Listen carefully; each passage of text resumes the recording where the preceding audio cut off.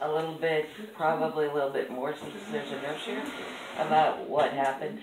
I don't have a really exciting death experience for you, but I will tell you what happened. Is I overworked myself. You understand that. Went too many years with no rest in working in a hospital setting, and what basically happened is I developed a duodenal ulcer. And then I developed, and this took a long time, but then I developed pneumonia, and it was a pretty nasty couple bugs, a couple of the super bugs. And I didn't have insurance, didn't have money, and I had a kid to take care of, so I just kept working. So I worked myself to death. Literally worked myself to death. Isn't that great? That's funny. So the duodenal ulcer perforated.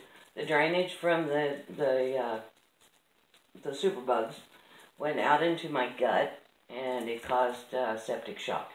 And Stephanie here found me on the floor next to my bed, eyes rolled up in my head, being near dead.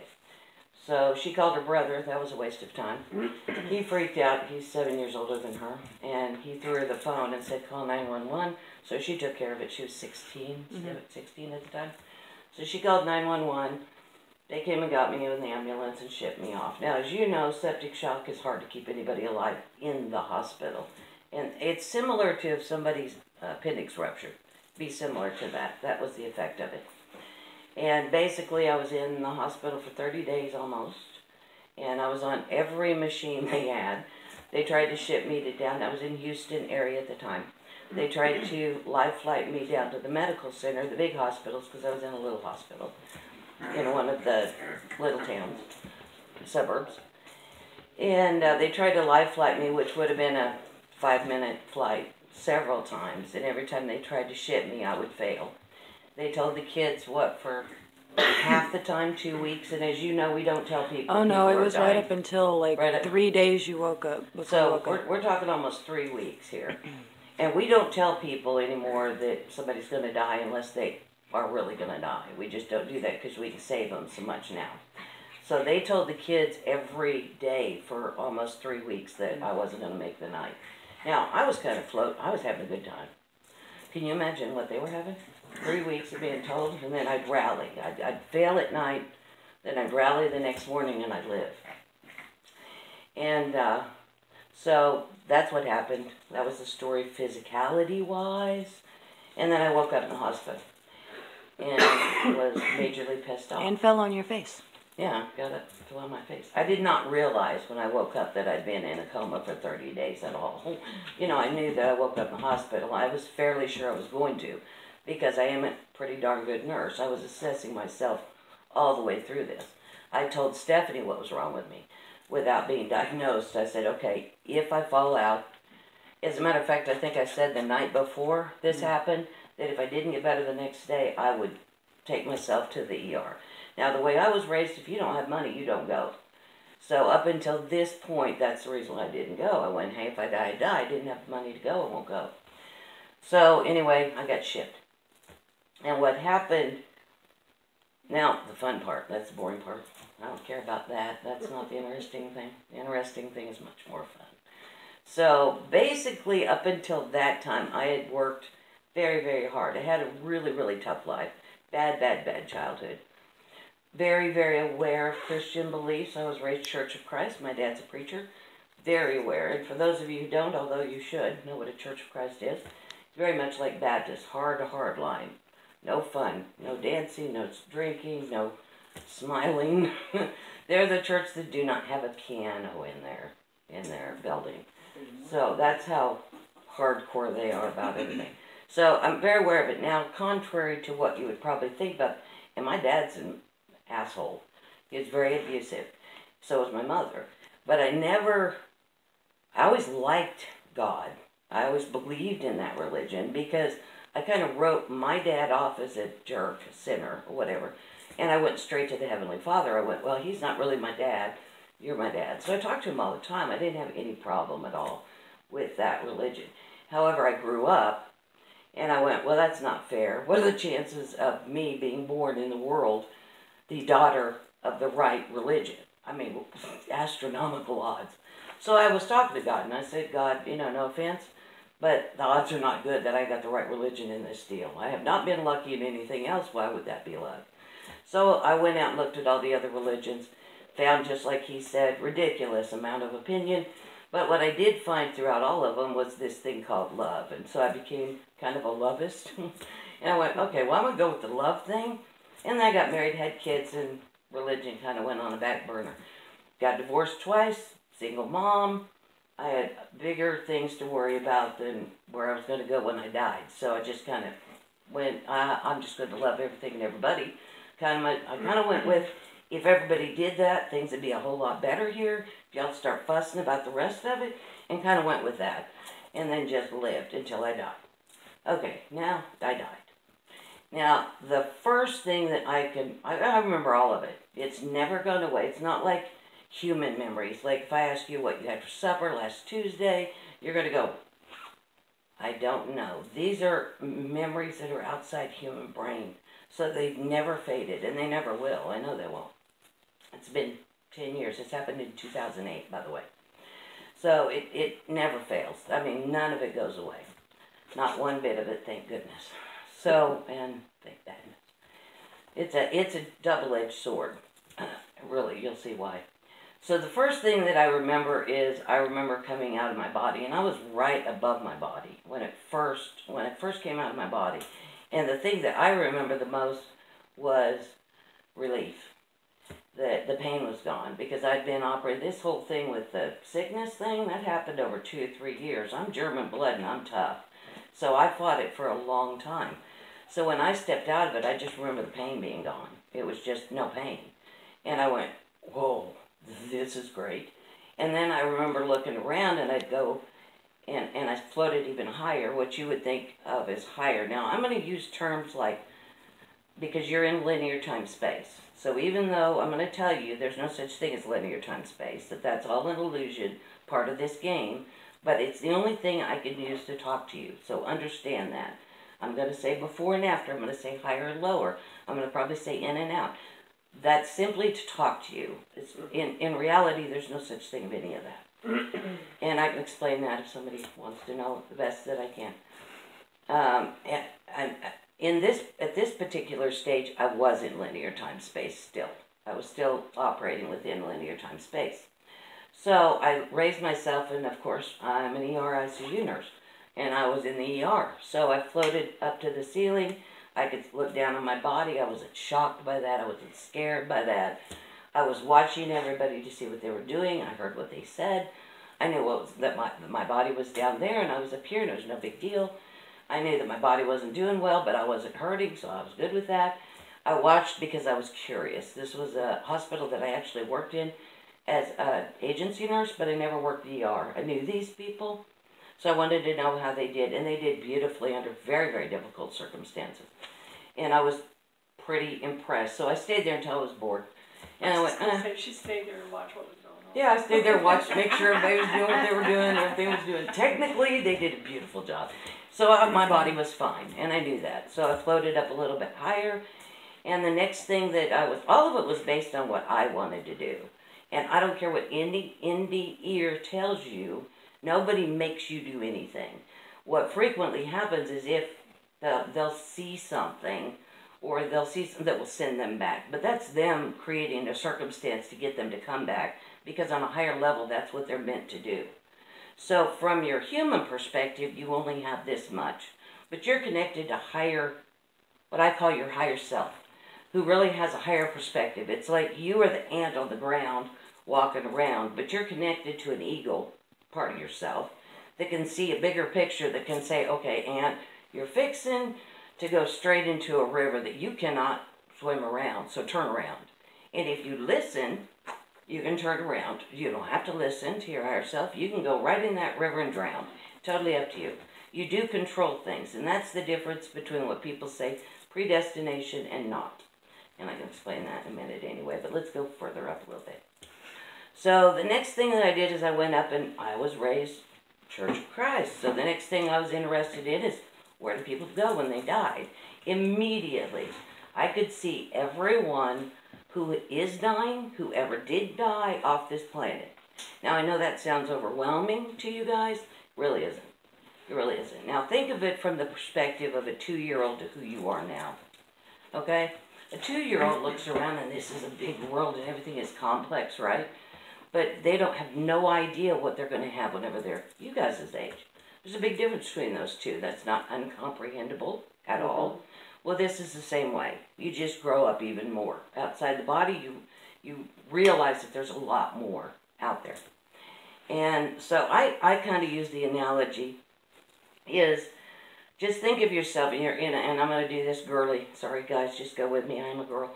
Just think that you go into the most beautiful flower garden you've ever seen, and you go and you sit on the ground in front of the most beautiful rose bush you've ever seen, and you find one rose, and you focus on that rose, and everything in your being focuses on that rose, right? Okay, you can do that, and you know you can do that. Guys, you can do it on, take your pick, I don't care, pick something. And you can focus on that rose, and you can really look at each petal, and the color, and the dew, and everything about it to the point everything around it disappears, yes? Okay? Now imagine that in death, what I did was I stopped and I pulled back. And now I didn't just see the rose. I didn't just see the bush. I saw the rose and then the bush. So now I'm seeing all of it going, whoa, whoa. Now I back up and I see the garden. I back up and I see and I can see everything about all of this. I see the city. I see the country, I see the planet, I see the galaxy, I see the solar system, I see, and far, far beyond. That's what I did. And what happened with a lot of in the years, what you do is you go where you're interested in. Like I said, I pulled back. The next thing I wanted to know is what happened to them when they died. Long story short of this, you go where you expect to go. If you expect that you're going to go to hell, believe me, you go there. Very quickly, though, very quickly, you figure out that you made this up and you get out. The interesting thing and the thing that I have always found the funniest of everything, I think that the funniest thing that ever happened to me whenever I died is I would see people that were Christian that would go to heaven. Now, everybody that's a Christian, and I've heard people talk about this, you've got a long list of people that are going to hell. We'll start with an easy one. Hitler's going to be there, right? And a long list of friends and enemies that you do not like. They're going straight to hell, right? Hell is full. So when people die and they don't think that they're good people, they'll go directly to hell. And it is every bit as bad as what you think it's going to be. The more you've read about the Bible, the worse it becomes. And it is full of all those people that you think belong there. Or what looks like them, anyway. Okay, so that lasts a while, but people quickly come out and they go, wait a minute, that's not right. And they come out. Then they go on to other places, and we'll talk about that in a minute. But the funniest thing is, the Christians who believe in heaven get out even faster than the hell people do. The reason why is because in Christianity, you believe that there's going to be big old mansions of gold and streets of silver, whatever, whatever, whatever. You also don't believe very many people are going to be there. How many people do you say, yeah, they're going straight to heaven? The only time you say that is when they're dead. And you feel bad. Then all of a sudden they're going to heaven. But mostly in people's minds they're going, not good enough. Not good enough. So once you're there, what happens? Well, God's running the show, right? You don't know what you're going to do, but God's going to take care of it. So person after person after person would show up in their hell with all this, might have God up on the throne way, way, way far away. Maybe some chorus of angels. Then they're walking down the street, generally alone. Maybe they've run into Mary if they're Catholic.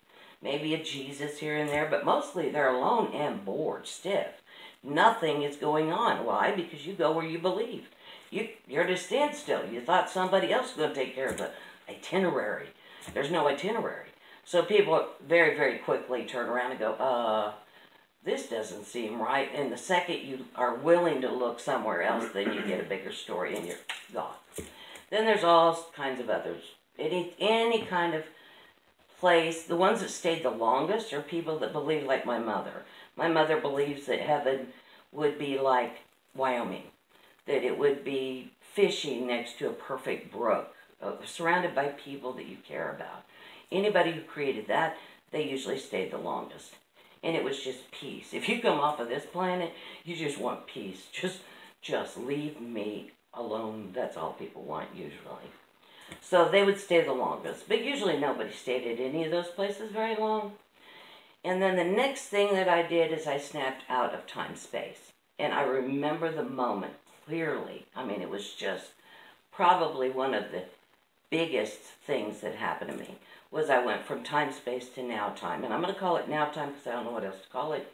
But it is simply where everything is in the now, that there is no linear time-space. It doesn't exist. And I know that the second it happened, I was looking back and I realized that I'd come out of the game of linear time-space. And in that moment, I couldn't remember how it worked. I knew that I came out of it, but just like you in linear time-space can't fathom now-time, when you're in now-time, you can't fathom linear time-space. You know it exists. It exists. You know it's a game that you can play, but you don't remember how it works. It's mind-boggling. So I do remember that I went into now-time. Now I'm having fun. Now I'm just, and I remember none of this was fear. And I'm a very intellectual, I like fact person. So did I feel that unconditional love? Yeah. But to me, that was secondary. It was not as important. With me, it translated not so much as love as most people related. To me, it was relief. It was, I didn't have to worry about anything. There was no pressure. There was no, there was a total acceptance. And the second I went into now time, it was like that was a given. That was nothing that you worried about or you thought about. It was a given. And at that moment, it wasn't anything extraordinary. So when I go to report something like this, I'm going, well, yeah, it was love, because we all have love. And in now time, I immediately was back with what, I merged back in what people call source or God or all that is. I say all that is. I don't say God. I was raised Church of Christ. I have very big triggers on that word. So I don't use it. I don't have a problem with anybody else using it. Source has become New Agey God in almost a cultish-like way, so I don't like using source. Again, it makes it seem like source is out there and you're here and you're not. All of this is a part of all that is. You just are in amnesia to play a game. That's all. You don't have to go anywhere to merge with anything. Nobody is over you. You are a God in your own right. You are a part of all this. You have all the power. You always have. You do. It's what quantum mechanics teaches us. Now, I know they say that on an atomic level, but everything is made of atoms, including you. So if quantum mechanics works on an atom, it works on everything. So, yeah, we can go into that because that's like a whole different story. So now I think what happens between the indie ears and me, and the difference is that I just kind of kept going. I remember I just kept going from the second I got up to a certain point, somewhere between watching people die and now time, I just went, what else? What else? What else? What else? And that's what I just kept going. And I kept seeing things, and I kept going and kept going and kept going. And I went, what felt like to me, I've said at the beginning it was like years, because I was tentative about what I said, but in truth it was like a couple 100 years, maybe more, that I felt like I was gone. I just was, there was so much out there. And I didn't stop, and I went way, way, way further than anybody I've ever heard of. And I do remember I was in another game, completely another game. I'll explain the game thing with the whiteboard. But a whole nother game. And I remember thinking, remember this vividly, I remember saying, you know what? I should go back to that Earth place and try this. And bam, I woke up in the hospital. And the point of that statement is that is how powerful you are. You are that powerful. You make things happen that quick. The only reason why you don't know that is because a part of this game includes time, space. And it's that delay that you don't realize you're creating things. You're creating things, it's on a delay, so it gets filled in with other things, and the game is set into motion, so it makes you look like it's not you. It is all you. It's always been you. Always will be you.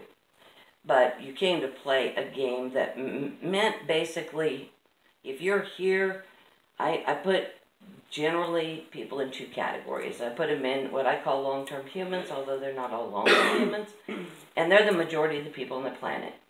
And I call them the extreme sports nuts of the entity world, the spirit world, because this is and I went a long ways, guys. I couldn't even begin to count the number of games that I was in, looked at, played with.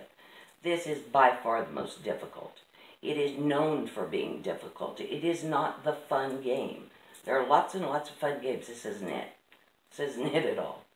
So, nothing wrong with it. All games are valid. All games are great. This is a difficult one. People come here because it's difficult. It's the point. It is, people say, well, why would I do that to myself? Well, humans climb up Mount Everest with no oxygen. Why would they do that to themselves? It's the same concept. You do it to yourselves because very few people have done it, because it's exciting, because it's difficult, because at the end of the day when you come out and you die and you go to the other side, you can go, oh, I did that. It's very much, if you want to know what life is for, on all the games, it is about experience. And that is the tricky part, because people here in linear time-space, in duality, which is another part of this game that's a big, big, big thing, is duality. I say to the younger generation, it's like playing a video game, a really good one, very virtual reality video game. To older people that don't play video games, I say it's a very good play or movie that you're an actor in.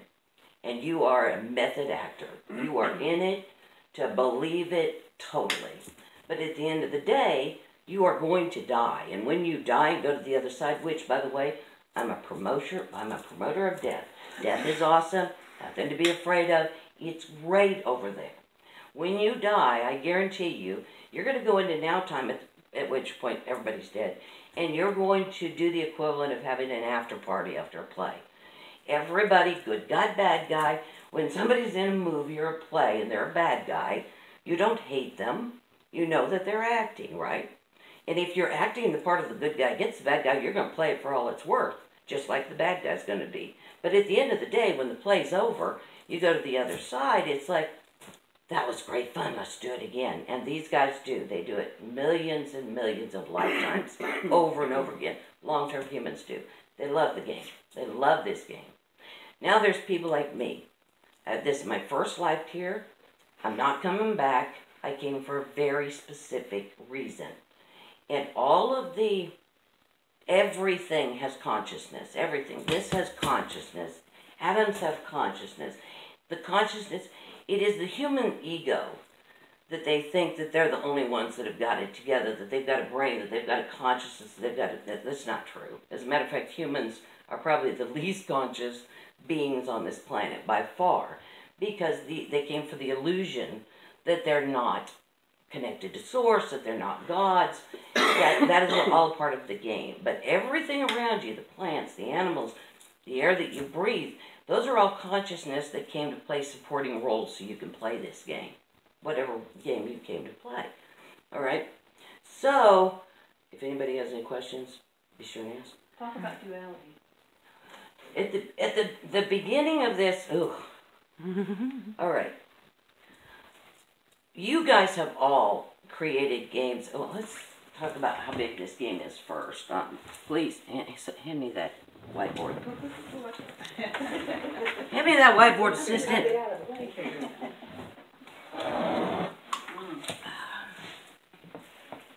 Baby, why don't you put one of those chairs over there to sit that on? I'm not going to Look, wait a second, Naya, let him get you Whoa, one of whoa, those whoa. chairs. I got it. Yeah, I don't want to put it on that. It might crash the TV screen or something. But you guys need to understand, hopefully I can, this is really hard and I need you to really, really expand your minds, okay? Really try to stick with me on this, because you got to understand that number one, how little this game is, how little this place is, how little this planet is, and how little your life is. But your moment, every thought, every deed changes everything. In everything. It's magnificent. That was a line, by the way, in Contact. Contact? Yeah, Contact. Anybody ever see that movie, Contact? Yeah, okay. Yeah. Remember when she was like on the stand and she was going, I wish that I could put this in front of all of you or inside of all of you, that you could understand how tiny we are, but how significant we are. And that's very, very, very, very, very, very true. There's also infinite timelines, too. Makes it even more interesting. Yeah, that's what blows my mind. Yeah.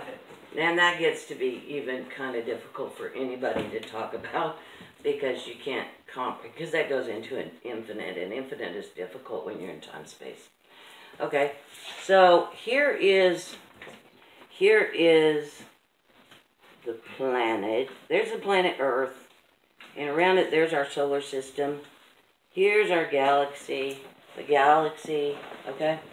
Now take this right here, that whole galaxy, and as you guys have probably heard, galaxy-wise, that's Milky Way status. We're talking the whole shebang, which inside that whole shebang, we're a tiny little dot. And on that tiny little dot, you're a tiny little dot, okay? Now, they now know, your scientists now know, that there are billions of these solar systems, okay? This is what you know in third dimension, what I call third dimension. That's what you know, and that's what you know so far. It's way bigger than what you know. Just like you didn't know there were billions of those, probably when I was a kid. We didn't know that.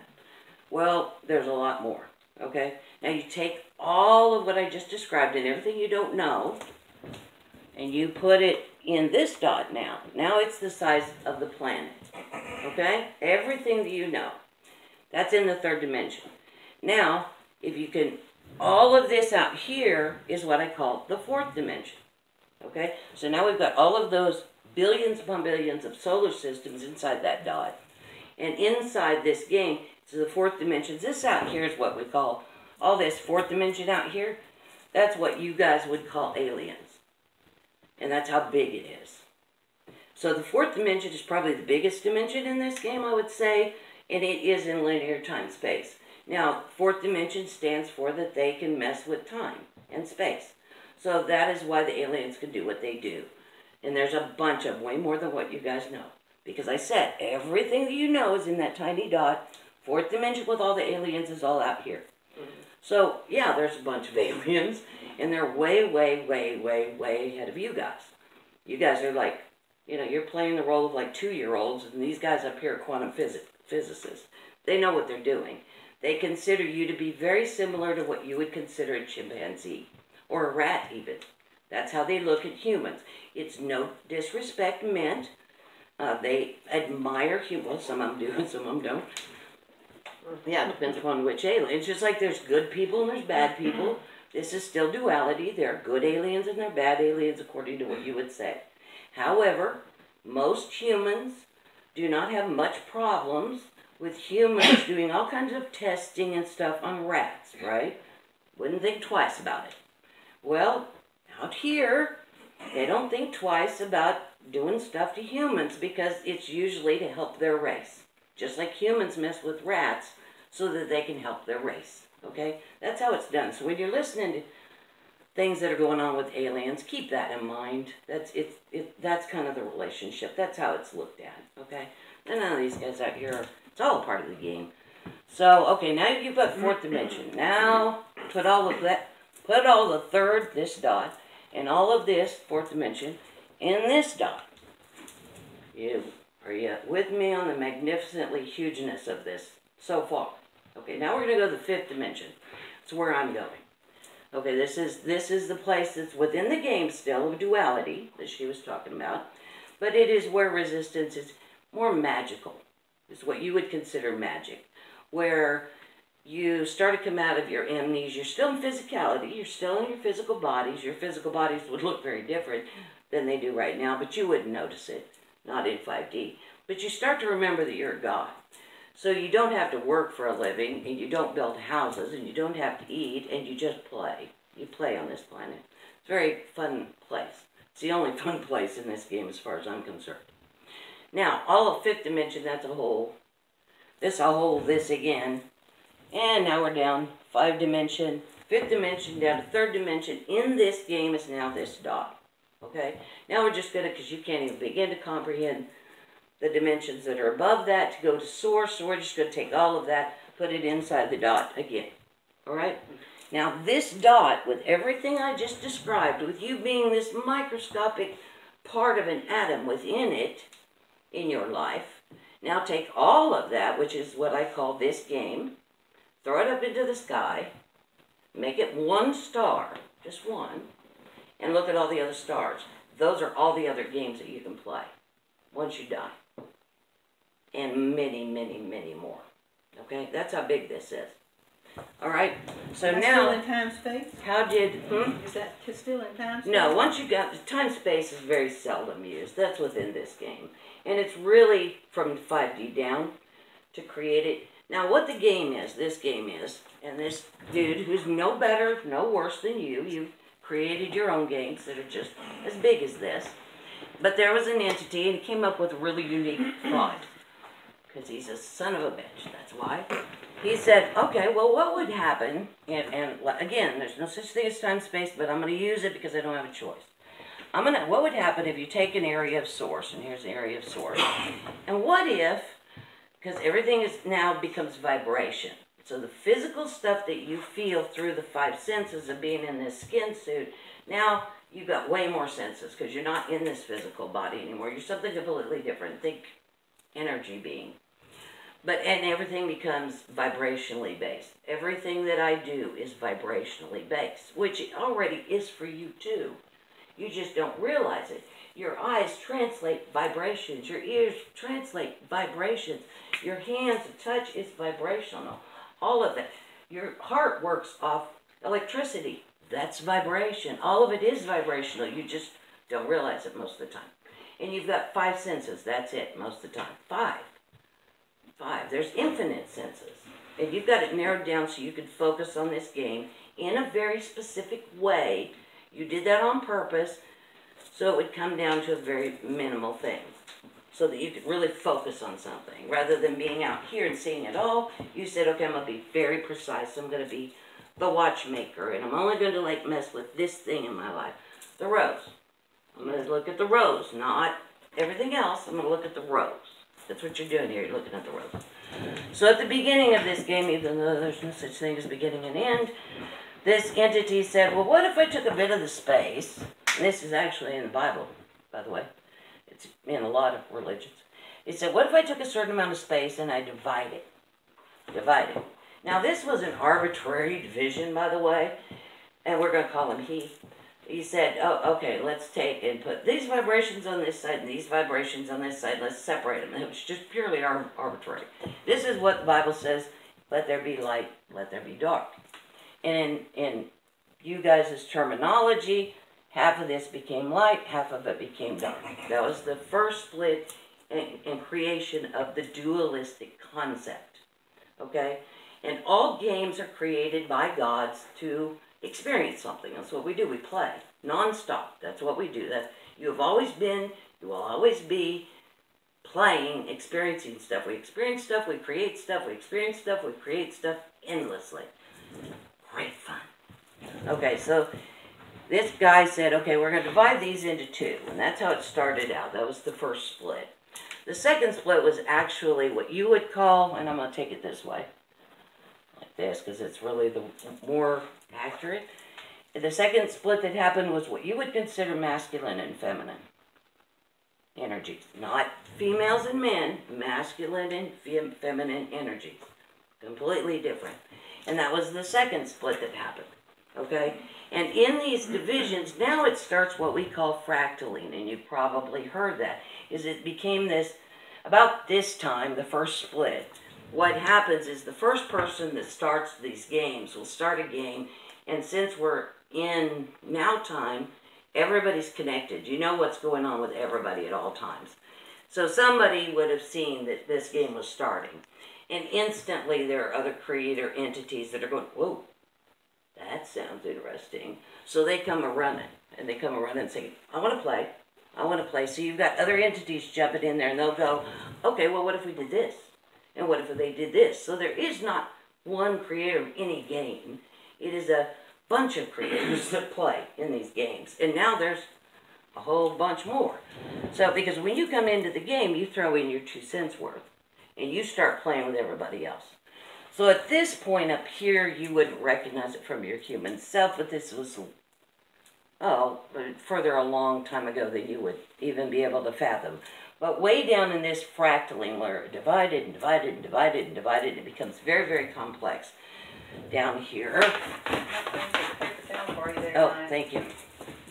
Down here, way into the game, after a whole bunch of this is done, time-space was inserted into the game. And then the game got intense, and the players decided to make it, well, when you're on the other side, you know you're a god. You know that you have access to all knowingness, you have access to each other. It's no big deal. I know it sounds like a big deal, but I promise you it is no big deal. You will find out for yourself someday. But there's the extreme people that I were talking to that went, what if I didn't know that I was a god? What would that be like? So the game was afoot. Somebody came up with that bright idea and said, I want to see what it is like to not remember that I'm a god. Okay, game on. So just fathom for a minute. I want to have a talk with that person. Well, introduce you. You jumped in, you're here, you agreed. So anyway, the process of taking an entity to the place where it forgets it's a god is tremendously complicated. Tremendously. Now, since it's the people that I know here, can you imagine one god that knows that they're a god and can spread the word would destroy all of this in a heartbeat. All of it. And the game's off. Well, that's why long-term humans, if you give them too much information, they get very angry. Well, they've spent, a long-term human has done this for millions to billions to sometimes trillions of lifetimes to get to the point that they have absolute amnesia so they can play the game. You come in and you introduce somebody like me, comes in and throws this in their face, get very angry. Well, I don't blame them. If I'd been here for trillions of lifetimes, I'd get angry too. Get out of my face. I worked hard to get here, to forget that I'm a god so I can play from this perspective. It's absolutely, nobody thought it could be done, by the way. Nobody thought it could be done. Most of the people here were on the other side watching this game, and it's been going on a long time. Most of you guys, I give the analogy. You're sitting in a pub with your friends, watching the game from afar going, that would never work for me. There is no way I would ever forget who I really am. And then you pop in here, then you pop out, because trust me, this life is very short in the scheme of things. You pop out and you're back at the pub and you're going, oh my God, that really worked. I completely forgot who I was. That is amazing. And that's what people frequently get hooked on, is that difference between who we are and who we've forgotten who we are. And it is a magnificent difference. Not my thing, it's not my gig, I won't be coming back. But I understand the draw. Now from the outside, with everything being energetic, this creation, this game that's being played, from an energetic standpoint, is magnificent. There's nothing like it. There are beings all over the place watching this, because it is like the most intricately woven tapestry ever that you can imagine. The most beautiful, multidimensional thing that you can imagine. But in order to create that on an energetic level, it takes getting down to some pretty heavy-duty stuff. And that is what I call the third dimension, which we are just coming out of. Third dimension, tough shit, man, tough. I mean, it is deep, dark, heavy, slogging through things. I say it's like moving through tar. It's like trying to walk through tar up to your neck. For me, that's what it feels like, coming from where I come from, where I can move quickly and easily. But it slows us, God selves, down to the point that we look at things, create things, whether you know it or not, on an extremely intricate, low vibrational, slow vibrational level that creates the tiny little stitching of this magnificent tapestry that is this game. That is very, very, very unique. Now, in that game coming down, third dimension was the thing that everybody was trying to get to. Because third dimension is pure amnesia. It is absolute amnesia of forgetting who you are completely. With that, what happened that nobody saw coming, by the way, because everybody creates games that are supposed to be fun. That's the key here. We most of the time do that. But it got to be so deep that you create things because you don't know what's going to happen. You know, you start throwing, it's like having a kitchen with everything you can imagine. You start going, well, I'm bored with all the recipes I know, so I'm going to just start grabbing stuff and throwing it together and see what happens. And magnificent things happen. And that's what we do out there, by the way, whenever we're creating stuff. So everybody kept watching this going, well, how far is this going to go? I mean, how deep can it go? How much can be created here? And so we just kept going and kept going. And they'll keep going, by the way. There's already planets that are in what you would consider second dimension. You wouldn't understand it, couldn't comprehend it, but it'll keep going forever. There will be, humans have to put numbers on things, so I did it, 3 and 4 and 2 and 1, but it'll keep going to infinity. And they'll keep on doing what they're doing because they're insane, is what they are. They're crazy. But I understand what the excitement is all about. And I tell people, because people are always going, well, I would never do this to myself on purpose. I would never put up with this pain or this loss or this struggle. And I went, well, you're here, so obviously you did. And the reason why is the same reason people get on scary roller coasters. You know it's going to hurt. You know it's going to bump. You know there's a risk. But you get on it anyway, and then you get off of it, it goes, whoa, whoa, whoa, whoa, whoa, and you go, whoa, whoa, whoa, and you get off, and you go, whoa, that was fun, and you get in line and do it again.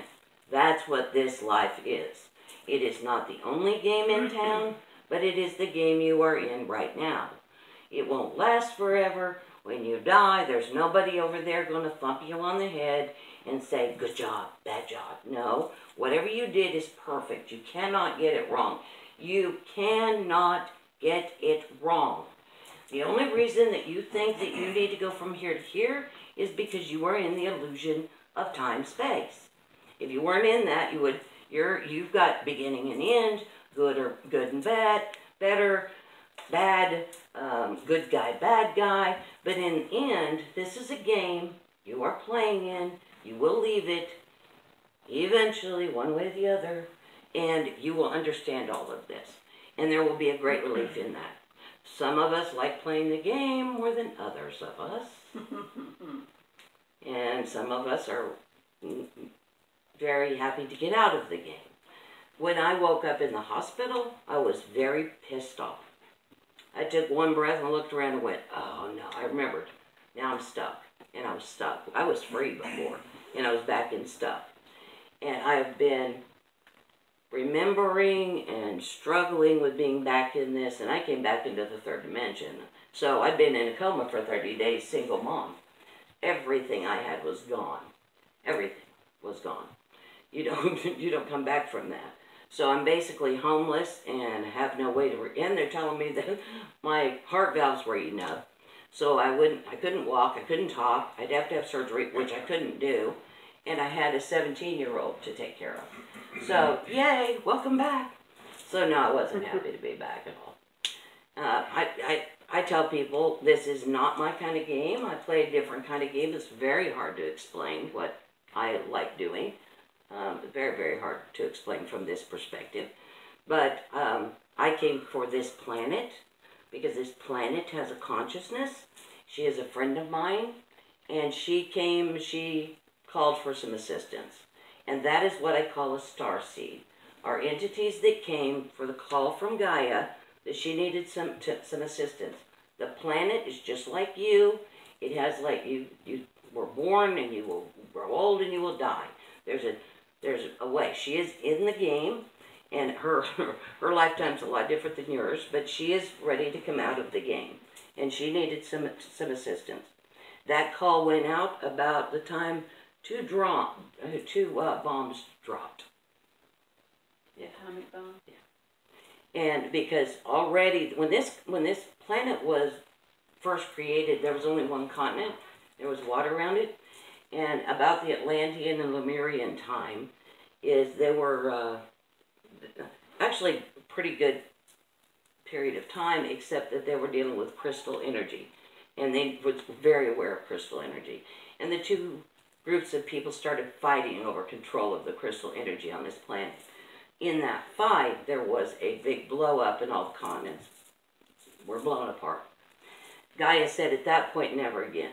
I don't care. I've agreed to be this planet, so you guys can play out your little game, but I'm not doing that again.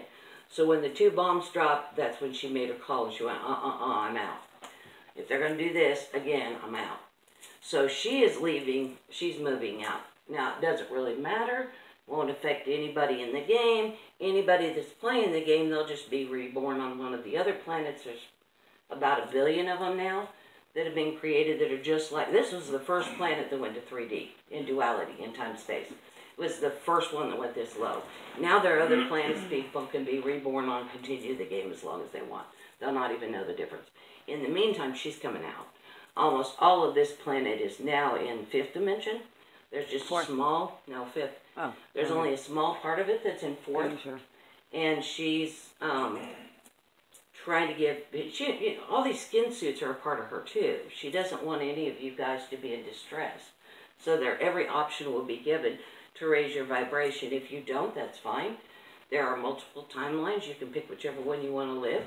If you are Jesus coming down from the heavens and, the devil wiping out the planet, you'll experience that. If you're a zombie apocalypse person, you'll experience that. If you believe that an asteroid's going to hit the planet and blow it up, you'll experience that. If you there'll be a lot of people that the alien ships will come and say, come get off, come with me. And what you will see... Right? Yep, everybody's right. You're gods. You get to have whatever you want. You get to experience whatever you want. Timelines. Timelines. I still don't quite understand. I mean, I understand that we can change our future by making a decision now. Is that the same thing as a different timeline? That's what I call different timelines. And the reason why that's a problem, or that's difficult, is because the consciousness of you that is in this room right this second, you are way bigger than this. It's like you take a little part of you and you go, okay, I'm going to throw it down and I'm going to put it in this human to experience this. Now, on top of that, there are there are infinite timelines. Long-term human, the more you've been here, the more timelines you have. And with each timeline, there's a little bit of you in each one experiencing them. These aren't make-believe. These are actually occurring. There are multiple yous going